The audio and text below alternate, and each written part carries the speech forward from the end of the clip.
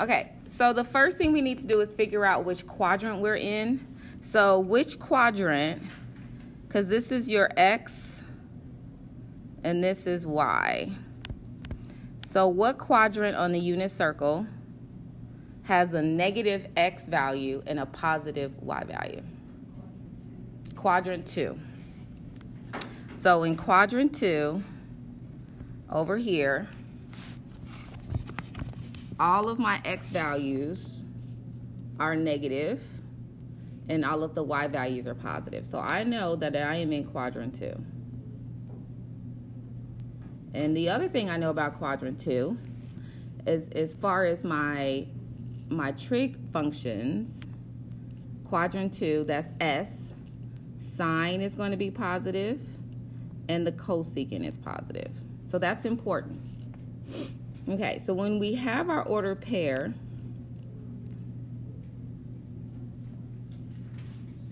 the X is always your adjacent. The Y is your opposite. So when you have your triangle, let me go ahead and draw my triangle.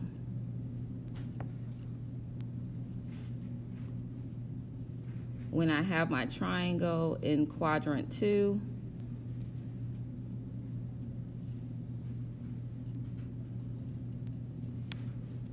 theta is right here, adjacent to theta, because theta is always closest to the origin. Adjacent to theta is X, so that would be 4. And opposite is your 2. So what you need to find is your hypotenuse. So go ahead and do the Pythagorean theorem, find your hypotenuse.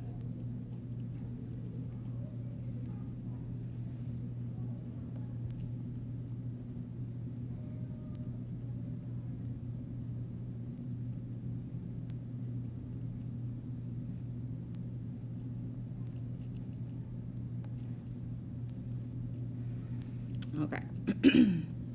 And I usually ignore the negative and I just put those back in at the end. So I write all 6 and then at the very end I go in and put in my negatives. Because when you're talking about the length of a side, we look at the absolute value. Okay, but I don't want to get all complicated because it's not complicated. Okay, so let's go ahead and do that. So we got 4 squared plus 2 squared equals your hypotenuse squared. So remember, you won't be able to use a calculator on your quiz next Wednesday, so I encourage you to try to do this without a calculator. So 4 squared is 16. 2 squared is 4. So that gives you 20, which was not a perfect square. So that means that we're going to have a radical, which aren't fun, but we know how to handle it. So,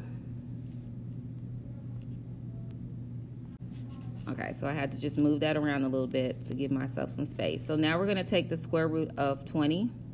20 is not a perfect square, but what is the perfect square that is a factor of 20?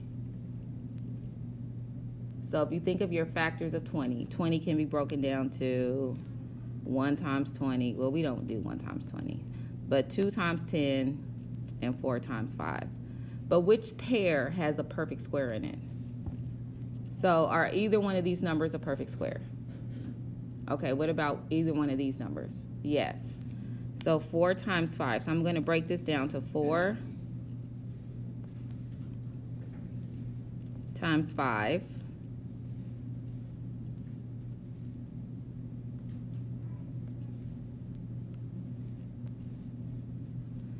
equals h.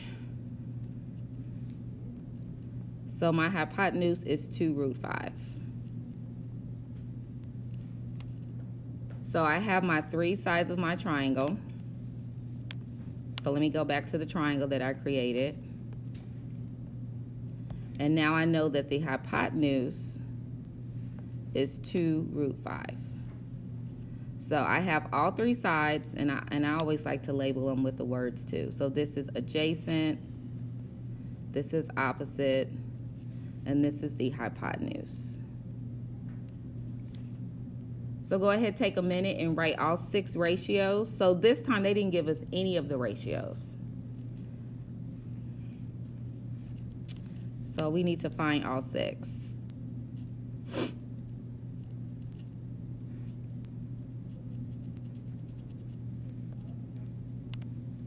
So we have cosine of theta,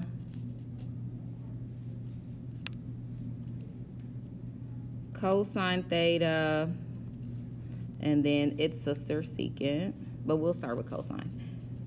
So what is the cosine? What 2 sides do we use for cosine? Adjacent over the hypotenuse. So that would be 4 over 2 root 5. We do have to rationalize that.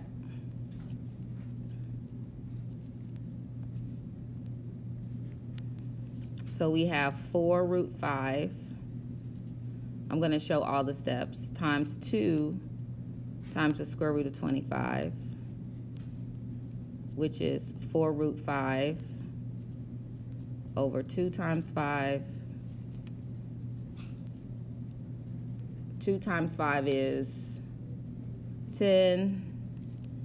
So we end up with 4 square root of 5 over 10, which can reduce to 2 root 5 over 5. So we had to do a lot for that one. So I'll give you a second to copy down the steps because I'm going to have to erase some of that to make room for the other ones. Any questions about how we got to that final answer? So the first thing we did was we wrote our ratio, adjacent over hypotenuse. Our hypotenuse has a radical in it, so we had to rationalize that by multiplying by the square root of 5, top and bottom. So in the numerator, we had 4 square root of 5 over 2 times the square root of 25. And square root of 25 is 5, which gave us a 10, and then we could reduce the 4 over 10 to become 2 over 5. Okay, so let's move on to its sister. So I need to erase this so we have the space to do all 6. So we have our 2 root 5 over 5. So now let's do our sister. The sister for cosecant is secant. So secant equals the reciprocal of cosine. But I don't want to use the reciprocal that we have here because then I'll have to rationalize it again. So cosecant is equal to hypotenuse over adjacent. So cosecant is hypotenuse over adjacent. So let me go back to our triangle here.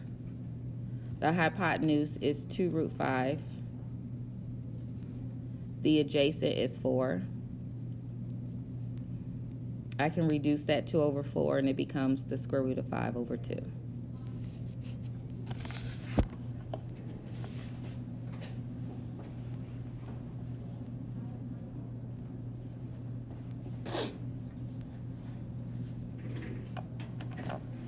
Okay, so next we have the sine. So for the sine of theta, sine is opposite over hypotenuse.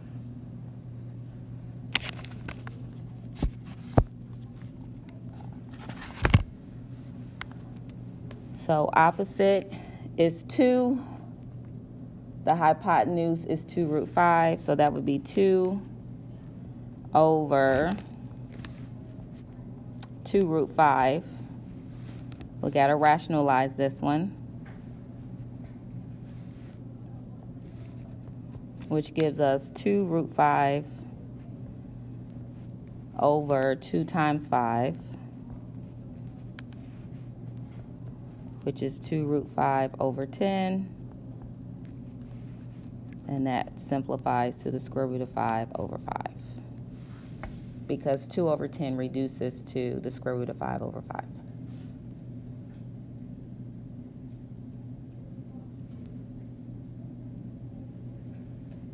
So let's go ahead and do our sister. For sine, which is cosecant.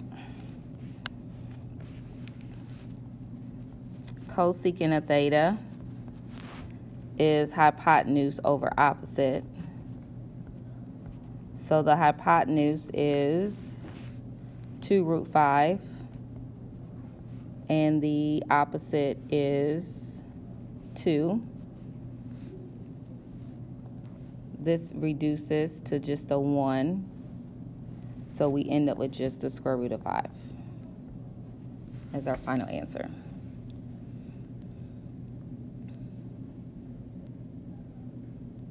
You could also write it as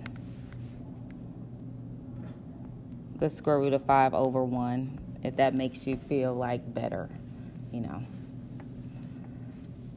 I would take either one of those for full credit. Those are the hardest 4 because those 4 have the square root in them. They use the hypotenuse. The last 2, tangent and cotangent, we only use opposite and adjacent. So that's pretty simple to do. So tangent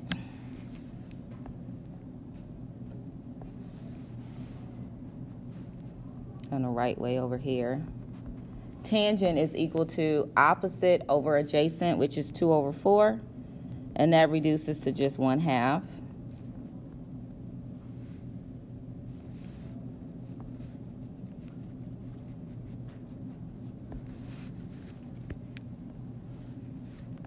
Writing all 6 takes a lot of space, so I'm trying to figure out how to fit it. It's not negative. So I usually put the negatives in it last, but it will be negative. Yes, it will be. So I usually write all 6, and then I go in and add my negatives. I guess I'm kind of weird like that. It's just easier for me not to think about the negatives until I have all 6 ratios. And then for the last one, but you can do it whichever way you are more comfortable doing it. It's really no wrong way to do it. So cotangent of theta is going to be the reciprocal, which is 4 over 2, or just 2. So now that I have them all, I'm in quadrant 2. The only 2 that get to stay positive are sine and cosecant. So these 2 right here that I have underlined in green, they stay positive because in quadrant 2, they stay positive, okay? However, the other 4, which I'm going to highlight in pink, they have to become negative. So all 4 that you see, the pink underline, you have to put a negative with. So now I'm going to go ahead and put those negatives in. So this is negative, this is negative, and then my tangents and cotangent are negative.